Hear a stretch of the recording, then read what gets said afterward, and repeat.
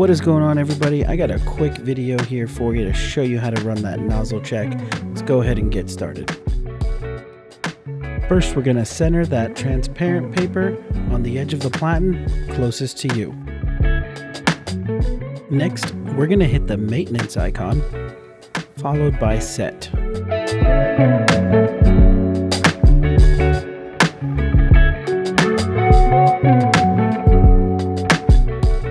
Once the platen is fully retracted, go ahead and click nozzle check and confirm the selection.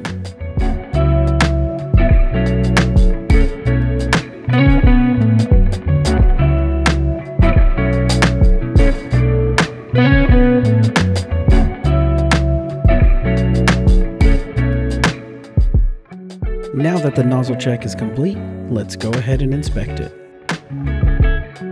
When inspecting your nozzle check, make sure all the lines in your grid are complete. If you're having issues seeing the color, go ahead and slip a white sheet of paper underneath. If you have a couple sporadic breaks missing in that nozzle check, that's perfectly fine. Keep printing to bring them back.